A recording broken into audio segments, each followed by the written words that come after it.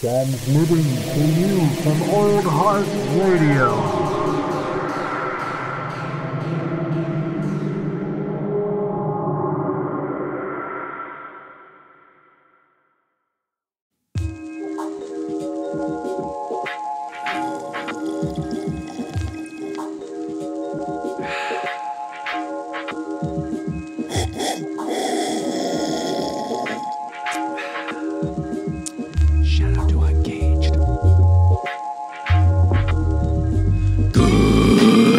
Ladies and gentlemen, that's right. This is another episode of Coffee and Contemplation. I'm your host, Old Heart. Generally appropriate. I'm here today to try to ripen up my coconut. I'm trying to ripen up yours as well, dear listener, if you are listening. If you're not, then you're not ripening up your coconut with me. You're ripening up your coconut against me. I don't know what that fucking means. Either way, today we are talking about a little movie from 1989 titled Gleaming the Cube. If you don't know what that means, that's okay. I don't fully know what it means either. I don't even know if the main character, Brian, knows what it means. Excuse me, but maybe this helps. When I say different, I mean different. Brian, you gleam the cube. You gleam the cube? Huh? You're in worse shape than I thought. Damn you, Brian. The cube, Brian. It's a place that you skate when you let go. Don't worry. It's an intangible. 9/10 of the people don't grasp it, so I guess you're safe for now. Maybe I don't want to be different. It's not optional.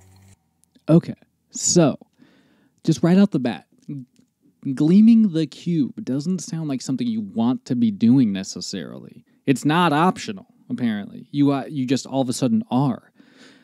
It also kind of reminds me of sort of like the movie Footloose. There's Kevin Bacon has the famous like punch dancing warehouse dancing scene.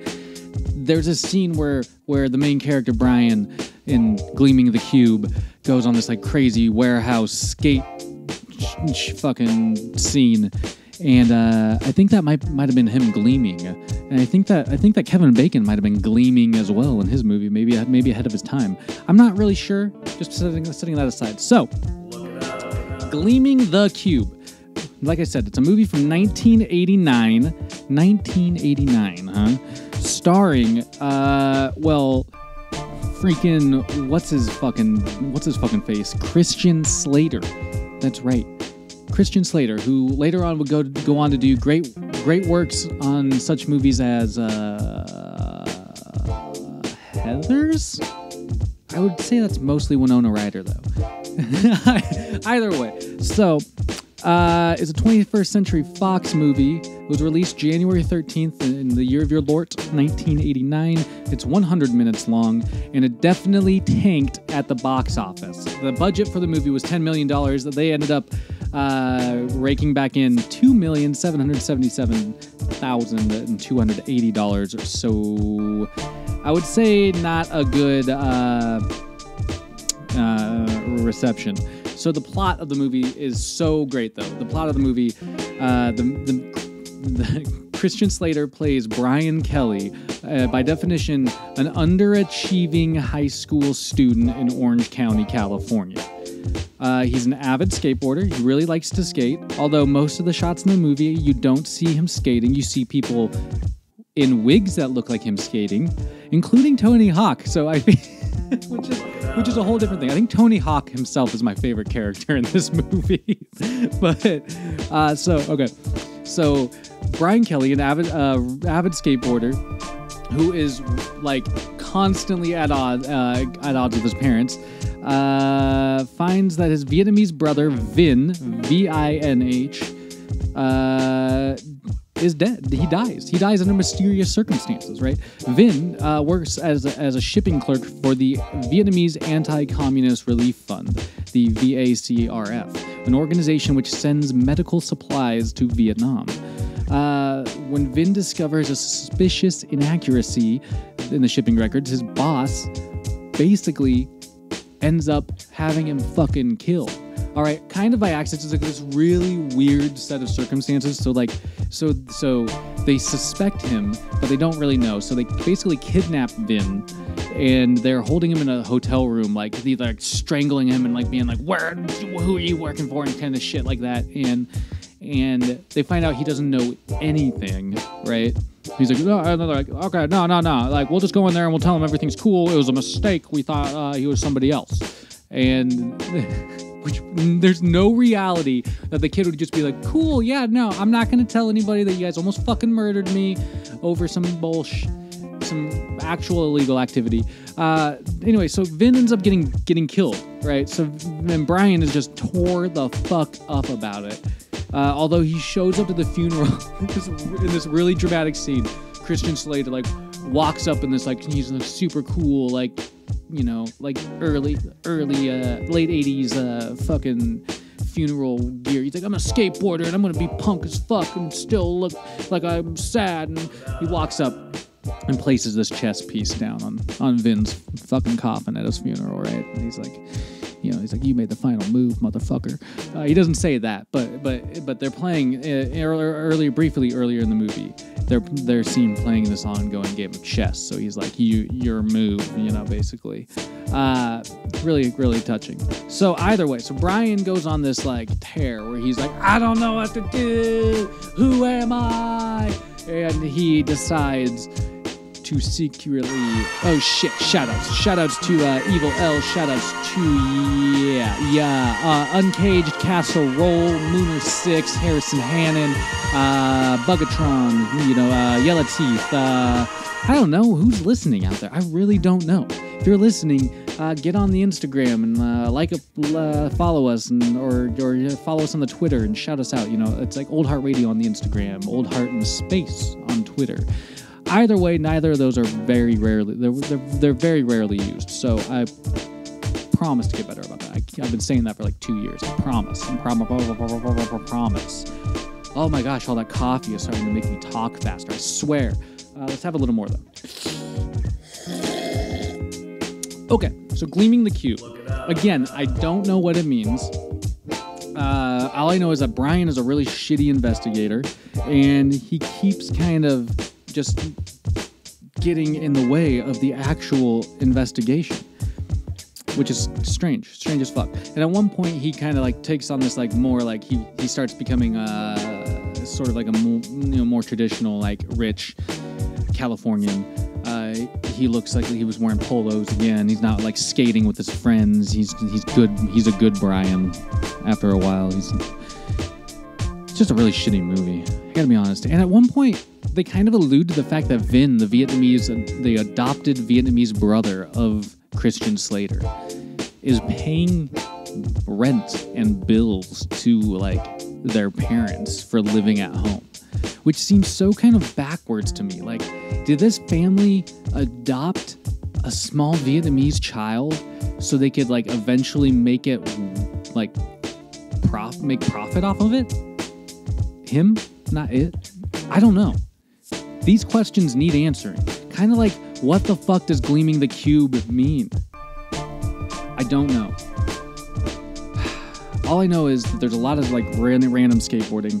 I actually kind of like the early styling of skateboarding, like the early tricks. I like the kind of more like cruise oriented, like ground based tricks. Does that make me afraid to ollie? No. I will try to ollie. I'll probably fall on my ass. But either way, we're not talking about me skateboarding. I want to talk about Tony Hawk skateboarding in the movie, though. He is featured as one of Brian's skateboarding friends throughout the movie, right? But he's also featured at a few different points, like as a fill-in for Christian Slater. Because obviously Christian Slater cannot skate as well as his character Brian in this movie. So several times throughout the movie, you see other people skating in his place, you know, with like kind of the costume change and maybe like a wig on, you know, like it kind of, like they do a good job or they try to do a good job of covering it up. But realistically, you definitely see Tony Hawk at least once in this movie skating as Brian, and then later on skating as his friend. And then later on, and then at one point in the movie, you even see a Tony Hawk like sticker, so it's like Tony Hawk Inception. You see, he's like in the universe. He's in the Gleaming the Cube universe as Tony Hawk somewhere out there. He's also Brian's friend, played by Tony Hawk.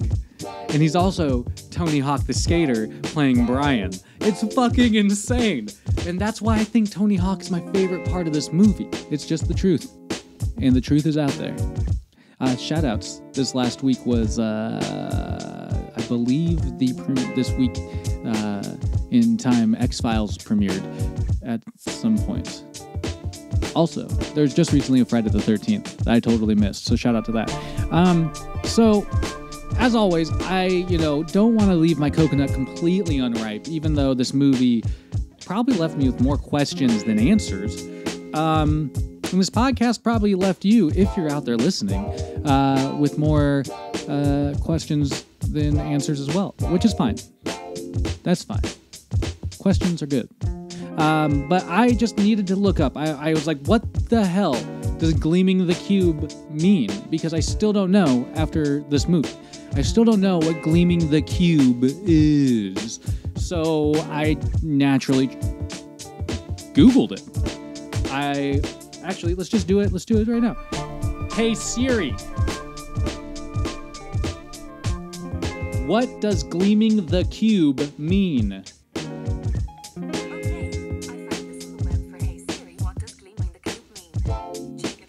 Check it out. I fucking hate you, Siri. Gleaming the Cube. The first thing that pops up is Urban Dictionary, so naturally, let's just hit it. Urban Dictionary, top definition. Numero uno. To push yourself to dangerous new limits, hence being outside of the cube and able to polish it, creating the gleaming effect. That definitely, I guess, makes sense. Pushing yourself to dangerous new limits, hence being outside of the cube and able to polish it. So fucking crazy. The second definition, let's see what that is. Gleaming the cube. When a girl rubs her pussy on a man's bald head. Okay. Definition number 3. To fail so badly that there is a brilliance in the failure. I don't know if I think the first one works. I don't know. I have long, flowing, luscious hair, so I don't know anything about Gleaming the Cube in my personal life. But either way, I really hope that you've enjoyed this episode of Coffee and Contemplation, one of our Old Heart Radio podcasts. Old Heart Radio, it's a weird, shifting thing, but we're out there. What is happening? Either way, I'm just going to end this podcast. Go out there, use your brain for good, because every day is a good day to ripen up that coconut. And, every day is also a good day to gleam the cube. But most importantly, just remember to keep your stick on the ice.